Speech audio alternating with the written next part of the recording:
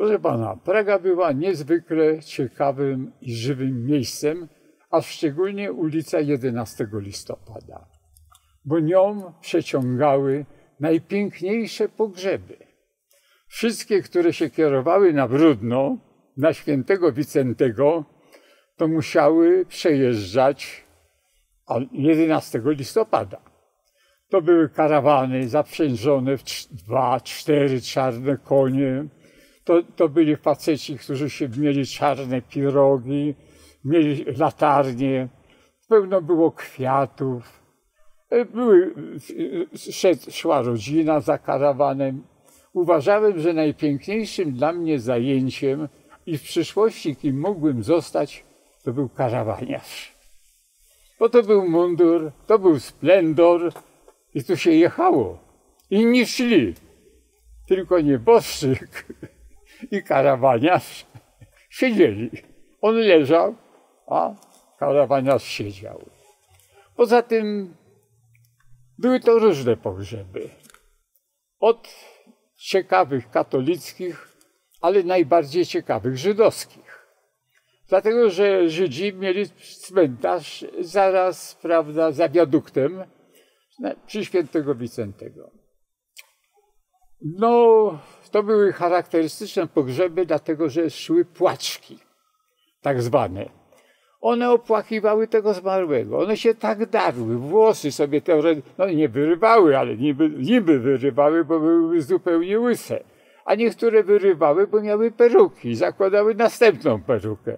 W zależności od tego, jak ten, który organizował pogrzeb, był bogaty.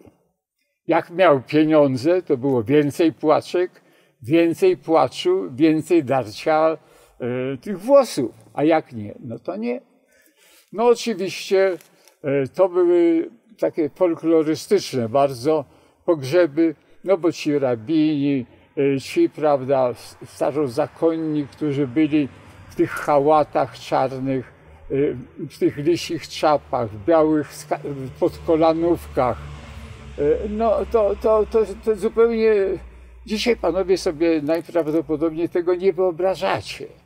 W ogóle Praga żyła, Praga miała inne życie i ta moja okolica właśnie była bardzo ciekawa z uwagi na to, że tam skoncentrowała się rodzina wojskowa, skoncentrowali się żołnierze 36 Pułku Piechoty, były te pogrzeby, a poza tym to, co było najbardziej atrakcyjne na Pradze i to jest w ogóle niepowtarzalne.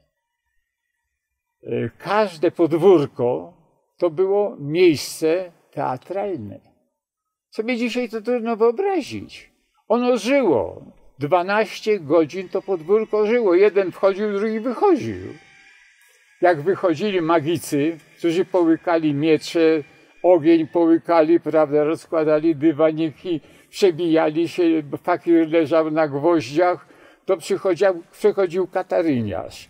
I te wszystkie, przepraszam, kuchty wybiegały, no bo papuga dawała los szczęścia, kiedy ona wyjdzie za mąż. No i papuga się nie mogła pomylić, bo ona głupia. Wybiera to, co jest pod nosem, a co ona czuje, że może być dobre dla tej dziewczyny. Później śpiewacy. Przychodzili, no, tenor śpiewał, panie jakieś śpiewały. Później przychodzili kupcy, stare szmaty kupuje, kości kupuje. Jak ten wyszedł, to przychodził facet, garki lutuje, garki repeluje, cynę ma, prawda, kto gospodyni, gardek przecieka, czekamy. Jak ten wyszedł, to dar się od razu jakiś tam facet, noże ostrze, noże ostrze, noże ostrze, przynosić noże na ostrze, gospodyni się nie będzie męczyła. I cały dzień to podwórko żyło. Tam nie było chwili wypoczynku. Cały czas przebieranie się tych tancerzy, bo jakieś małe 3-4-osobowe zespoły tancerskie.